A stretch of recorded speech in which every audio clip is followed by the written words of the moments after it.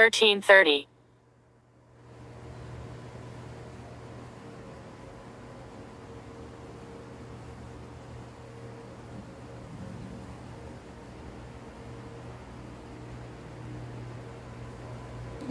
Hello everybody, now we will learn the theory about pronunciation.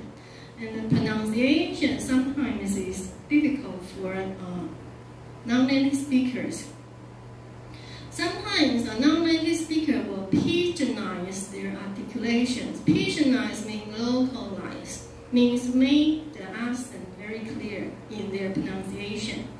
So I have done a research about the Pidginized articulation, and it's an exploration into Chinese problematic pronunciations.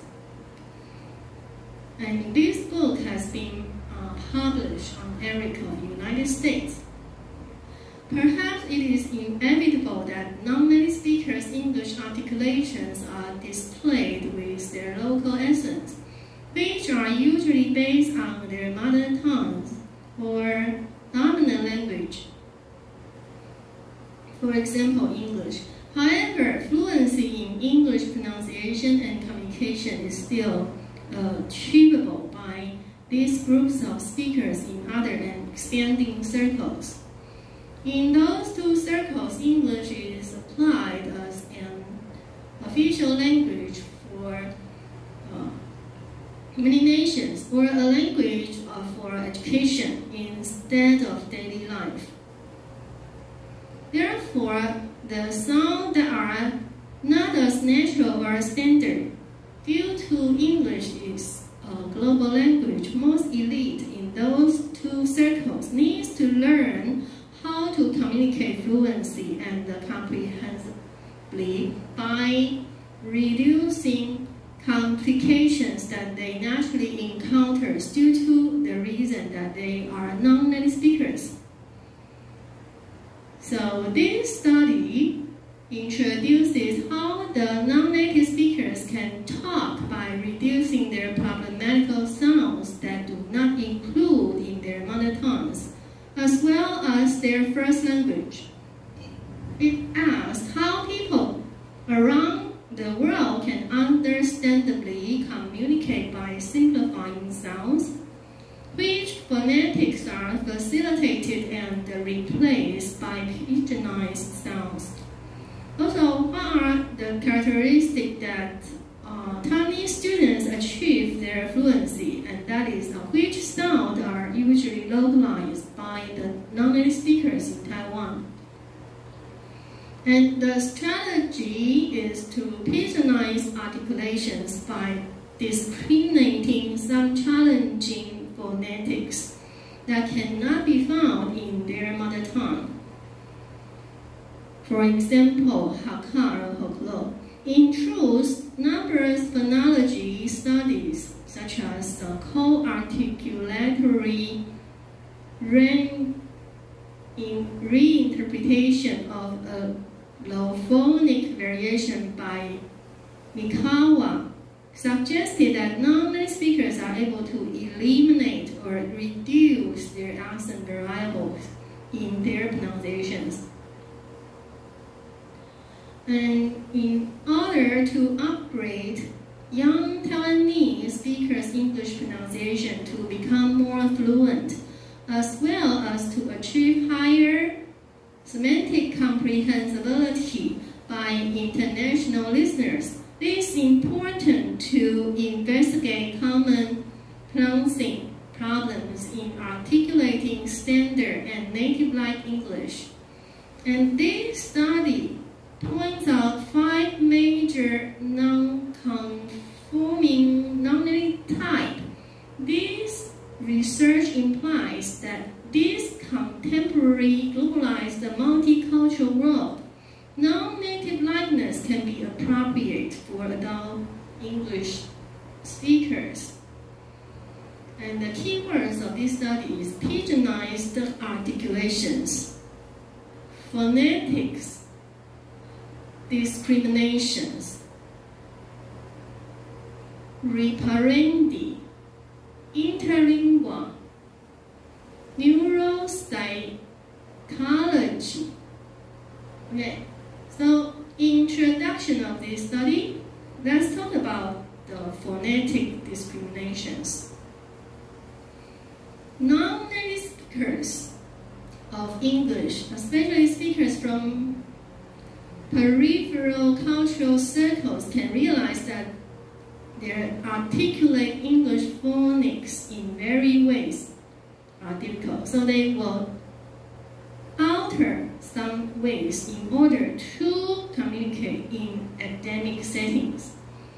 Articulating planes can be flexible due to a series of individual reasons, such as language differences and pragmatic motivations, informational quantity measurements, or physical structural diversities.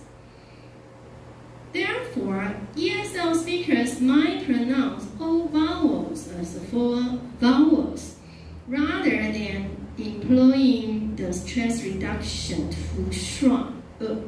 Characteristic of Native American English speakers, such as television, may be produced as a television rather than television, suggested by Garner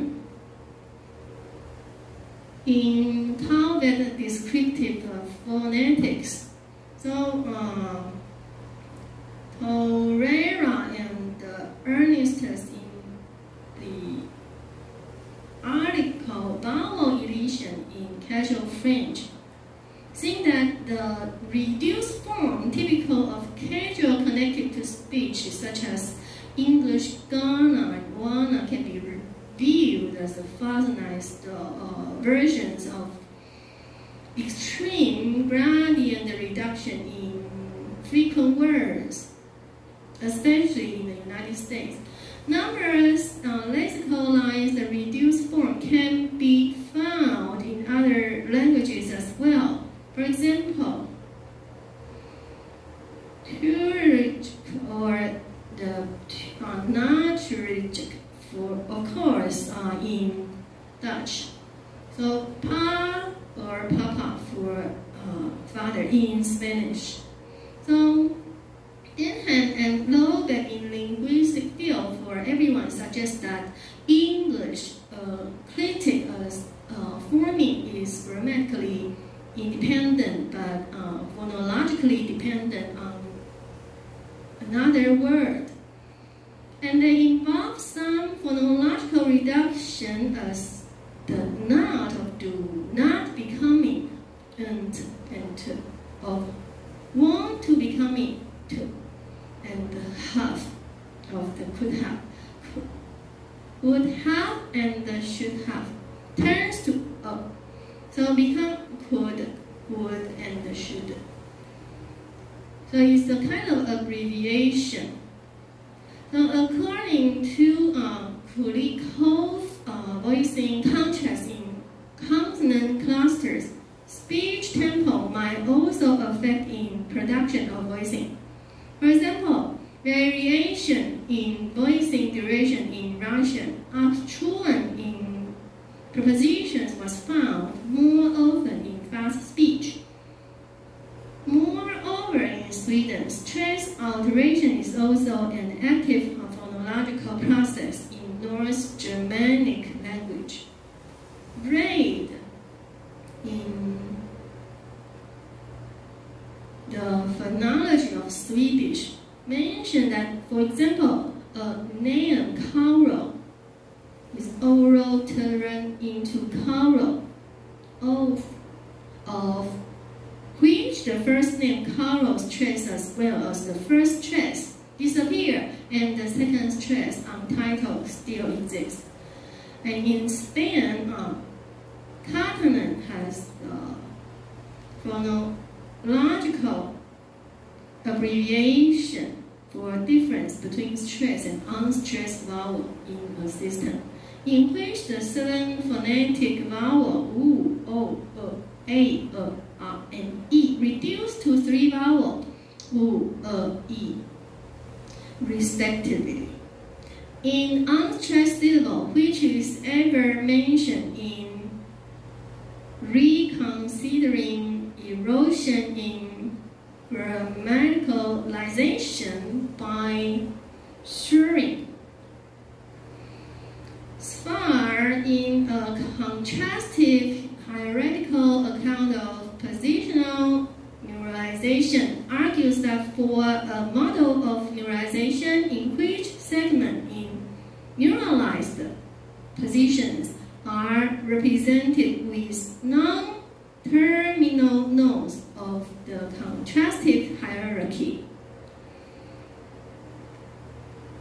So this means that neutralization is accomplished by deleting all values of the features of reflecting the contrast which is lost, rather than requiring segment in neutralizing position to have only the positive or negative value of a given feature.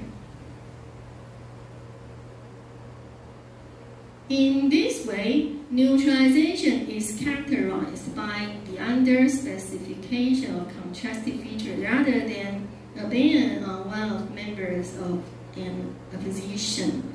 In a constructive hierarchical account of positional neutralization, SFAR means neutralization forms contain neither member of the neutralized opposition, but a third archiphonemic segment. I show that this is possible if we assume that the phonology is able to interpret all nodes of the contractive hierarchy as illicit lexical representation. So they are phonetic alongside the terminal modes which reflects the phonemes in the traditional sense. In Russian, all unstressed positions involve a loss of contrast between R and O, but the phonetic realization of unstressed segment can vary in height from A to O. Traditionally, Russian has been described as showing 2 degrees of vowel reduction based on the realization of unstressed segments according to underlying A and O. And historically, native English speakers in New York vocalized R in called-down position, following the pattern of the prestige dialects in England, suggested the social stratification of English in New York City by Loboff. However, over the past century, the prestige norm of the United States based on Midwestern American English has favored rhoticity in all positions, gradually displacing traditional New York City pronunciation mentioned by Mother in the social stratification of R in New York City. Over the past 50 years, William Loboff, the author of the Social Stratification of English in New York City, and other linguists have investigated language change, and in particular, the role of different social factors, including age, social class, and gender on language change. The decline of rhoticity in many British accents between 16th and 18th century suggests that a deletion of rule for word final precipitated a chain of events that led to both intrusive and linking process mentioned by Cox in hiatus resolution, and the linking are in Australian English. And female speaker of New Zealand English used leaning R significantly less frequently than males. This is mentioned by Hay and McLagan in Art Stanley by early 20th century. New Zealand English. As you can see, the phonological referendum as well as the alteration emerge based on the individual's need due to diverse factors. In fact, the phonological reduction is not limited within field of linguistics, since the term accent reduction is most commonly found in business setting, where individuals or companies offer to help a sign language user reduce or eliminate their foreign accent. And in contrast, accent modification is more commonly used by speech-language pathologists who often follow a business model but with a pseudo-medical bent. The above concept has been suggested by Daring, Fraser, Kong, and Thompson in the second language accent and ethics issue that merit attention. So we will talk about the simplified variations. This article will discuss the idea that the interlocutors consciously or subconsciously avoid significant information abandonment by adopting or creating simplified, comprehensible format by their own. In truth, the phenomenon of the phonological reduction not only exists in non-native speakers speaking foreign language, but also within all languages, dialects themselves. Human beings tend to moderate problematic sounds into naturally pronounceable ones. And the brain and physical structures, such as tongue and lips, automatically apply and restore to some executable pronunciations. And in the English as the second language of immigrants fields in the United States, the word yesterday is a good example of an accent reduction, in which native speaker merge the vowels and delete or silence the birth sound, altering into yesterday in mid-sentence. For example, going to, reducing to gonna, or even further as I'm gonna reducing to I'm gonna, involves the following. First one, the reduction of full O to shrunk. Second one, change the velar to alveolar nostril. The third one, vowel nasalization. The fourth one, flapping. All of which occur in other words as well. Above concept is mentioned by Beebe in frequency of use and the organization of language.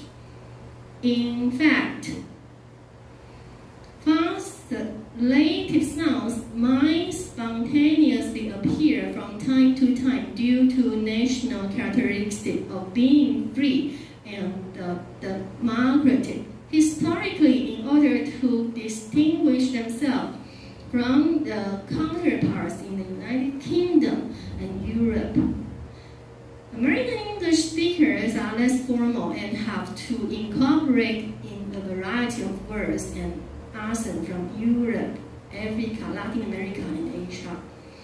In the third millennium, non-native speakers of English frequently use phonetic alterations, usually by ways of mother tongue fossilization and or Pidginalization, in order to facilitate international communicative needs. In fact, some interlingua can naturally be self-monitored and developed based on balancing characteristics of first language and the other dominant of official foreign language. On the other hand, in a lingua franca as well as a common English in certain international communities. Particular cultural terminologies are usually purely mentioned, such as Tai Chi in Chinese custom, and yoga in Hindi sports, and kimchi in Korean cuisine. From view of world phonological reduction, from the perspective of Japanese native speaker using Japanese, a significant linguist, Mayakawa, in co-articulatory reinterpretation of allophonic variation, ever investigated some patterns in spontaneous Japanese, reporting that in standard Japanese, the phoneme is realized variably, either as an affricate or fricated. In a parallel study, Japanese linguist and introduction, Yamaguchi-san, found in a Japanese linguistic textbook can be variably realized and articulated as either zi or strong or weak, as in sundries, like in the wind or consonant. English are reduced by Japanese. In fact, if a linguist observes Japanese people's ways of articulating the while speaking in English, simplified sounds such as the above facilitate example appear frequently. Based on the personal experience of one of these studies authors, Lin, who spent some time in served Japanese passengers as a stewardess of China Airlines, different places like Nagoya. The orange juice is facilitated into a range. The reason is the voice palato-alveolar fricate, also described as a voice tone past alveolar fricate, is rather in Japan. Example of neutralizations. Similarly, fish can be voiced as a hitch.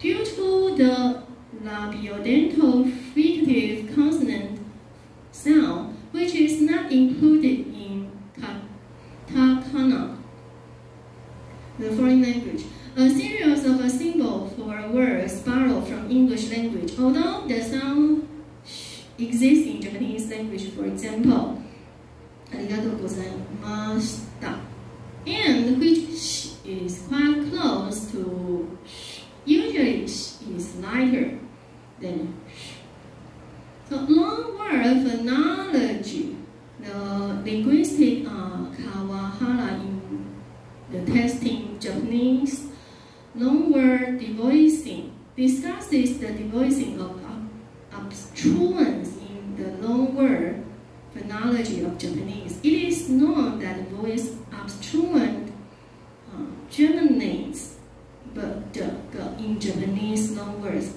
can be devoiced, but exactly when such devoicing occur remain unclear. For example, voice obstruent germinates optionally devoiced if they co-occur with another voice obstruent.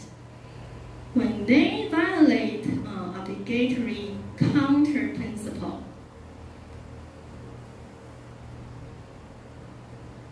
And there are some reduction in Mandarin.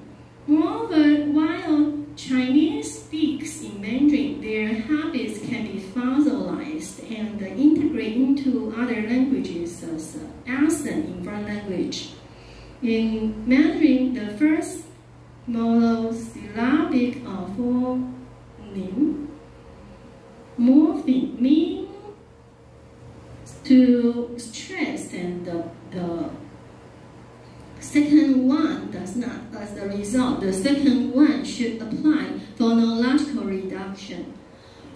Classically, these end with a weaker tone by neutralizing first vowel into shorter vowel like schwa. For example, 谢谢婆婆、叔叔、哥哥，好的，听好了，桌子亮亮的。So it's very simplified. And similar in German.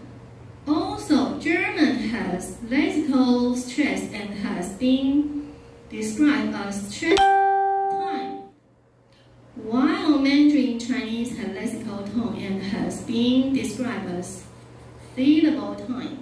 Chinese learners of German have both a higher proportion of vocalic intervals and higher standard deviation on some consonantal intervals, resulting from their vowels apenthesis and non-reduction of vowels and their slow speaking rate respectively. Also, Chinese speakers produce a larger pitch range within the vocalic intervals and can hardly vary in the intonation patterns to match different sentence type in German to express different intonational meanings. This is suggested by Dean and Hoffman in an investigation of prosodic features in the German speech of Chinese speakers. From views of a study motivation for neutralization, the above diverse characteristic discussion of a non-native speakers' usages and foreign speakers' phonetic reduction habits lead to further discussion about whether the above cases can either be regarded as terrible neutralization types of interlingua and lingua franca, or non-standard English, and non-standard language and interlanguages. So linguists has a field for workers expect the foreign accent to be parallel within regular diverse features. If differences between native and non-native speakers are due to differences in the effects of lexical features between non-native speakers' first language and second language, we will expect non-native speakers with the same first language to behave similarly, and the speakers with different first language to behave differently. In Word Duration in Non-Native English by Baker, this elicits authors' incentive of investigating Taiwanese characteristics of English phonological reduction to identify non-native-like English in the Taiwanese style.